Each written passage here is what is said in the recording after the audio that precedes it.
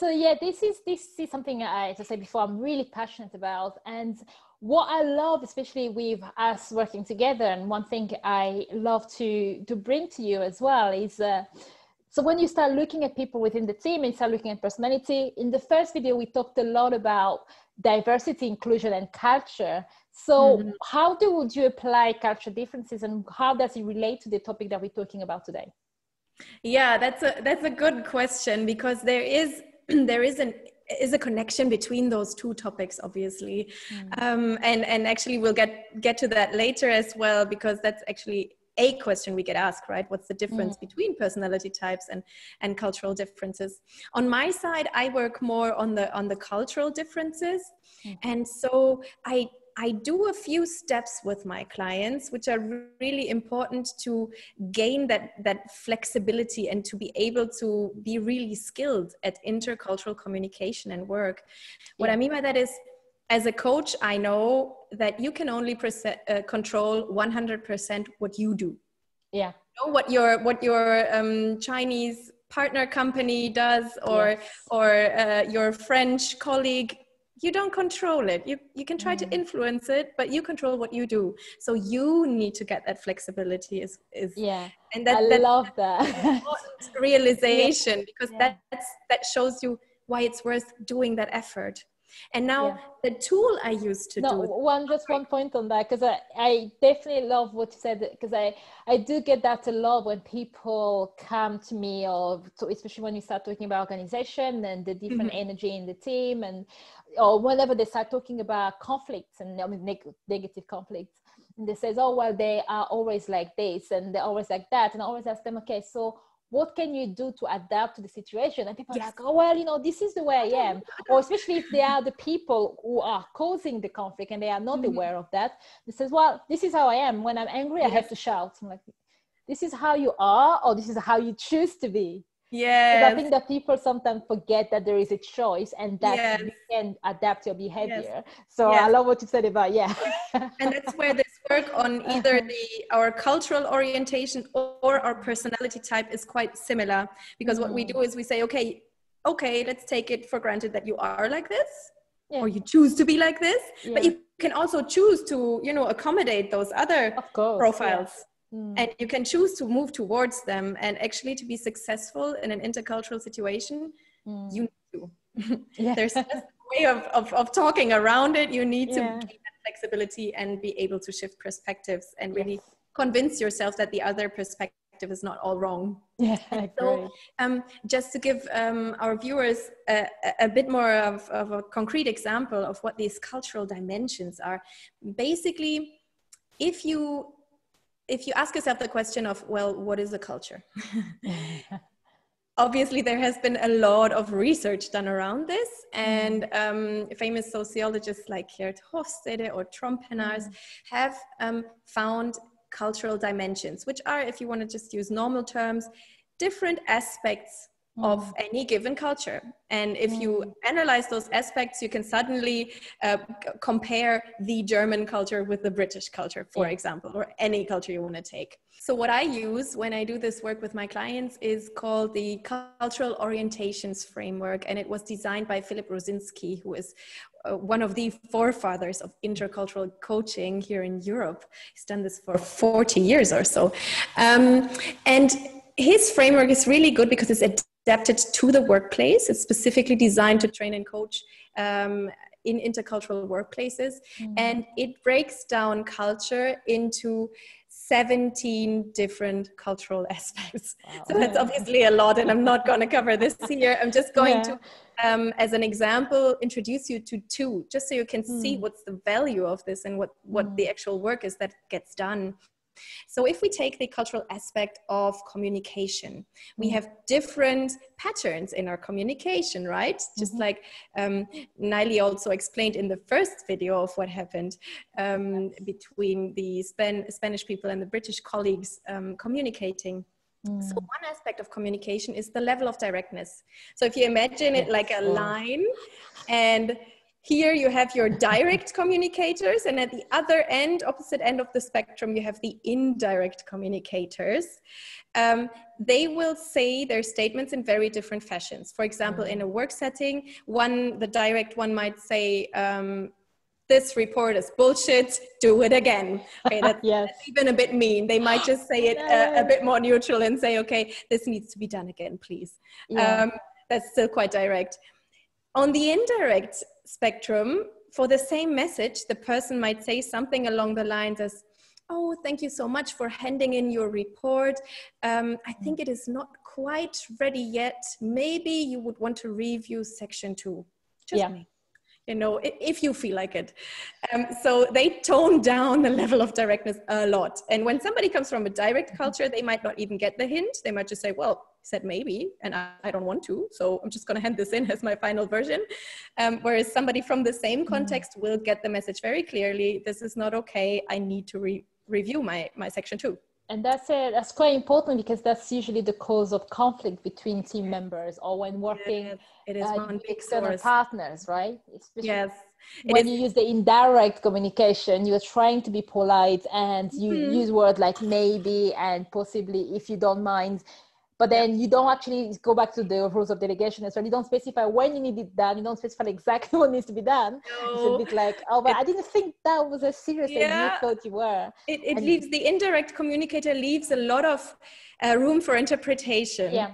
And so it works very well with people who are also like this and from also this culture. And so if we just do these steps that I do with my clients on this dimension as an example. So first you need to know where you are. Raise your self-awareness, right? Okay, do I have the orientation and the preference to communicate directly or indirectly? That's the first step. Then you need to see, oh, okay, there's somebody who's completely different from me. Okay, that exists. So my natural tendency is not just natural and God-given and right. Something else exists. And then you need to evaluate, okay, what do they want? What's the positive intention behind that? And what we say as intercultural trainers is that direct communicators, they value the clarity of the message. And they do that even if they might hurt their counterpart. Whereas the indirect communicators, they value the relationship slightly more. And so at the expense of not being very clear and understood, like you just said, they prefer to safeguard and protect the relationship. So they might, you know, be very indirect because of that. And then as soon as we understand those intentions behind there, we can more easily say, oh, it can't be all bad then. You know?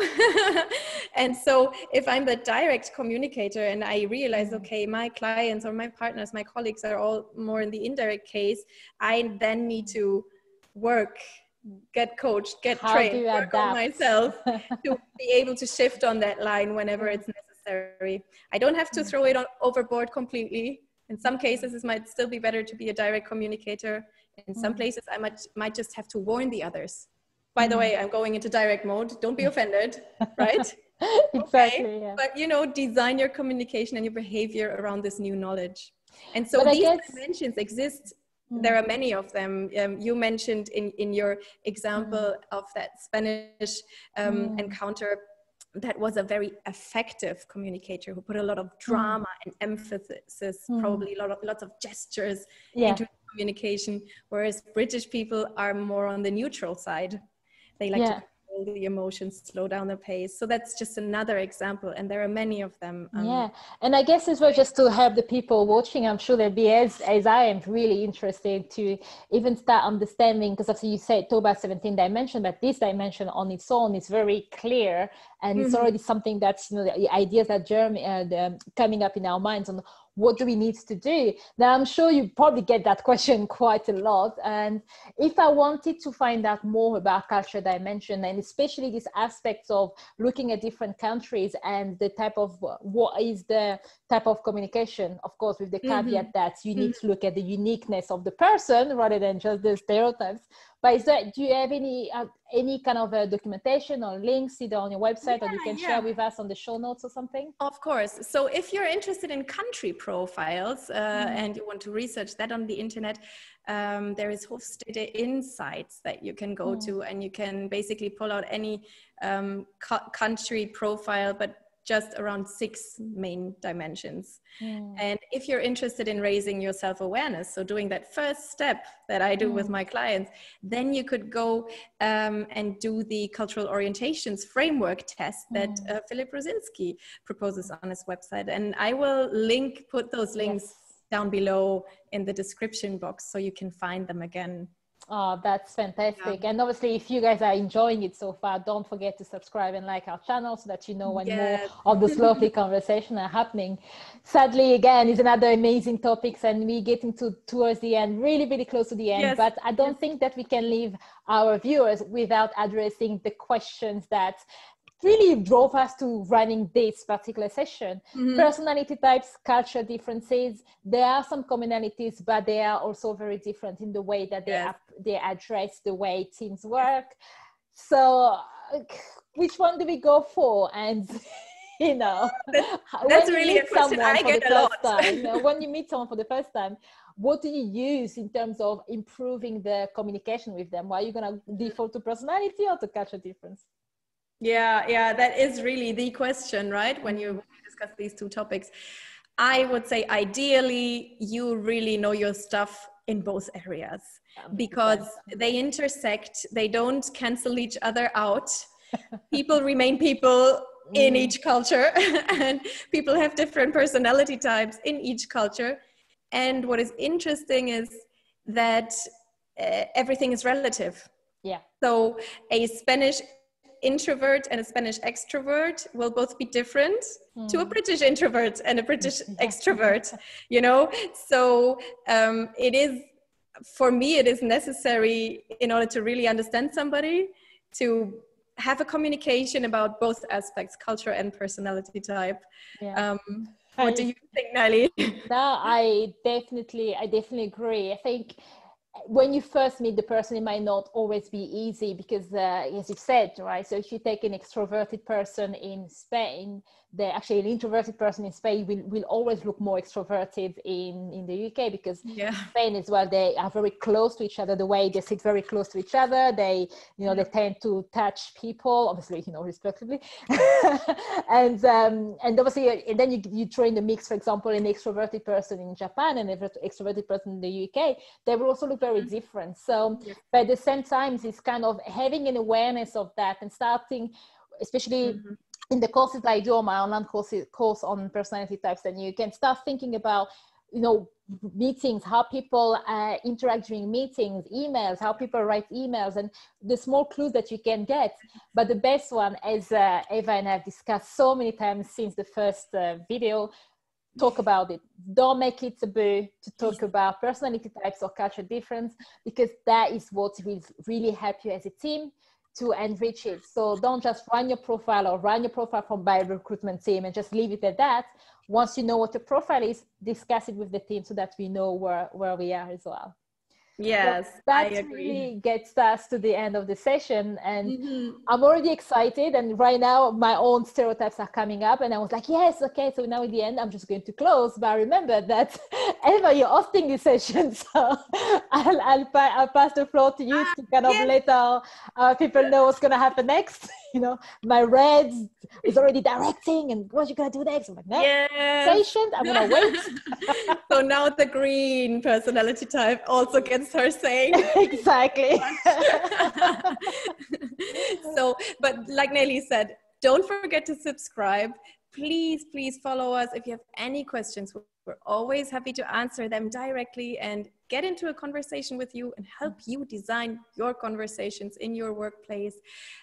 Next video, we will speak about using empathy to make your remote teams work together much better and much more smoothly. And we're already looking forward to that. Thank you for watching. Thank you.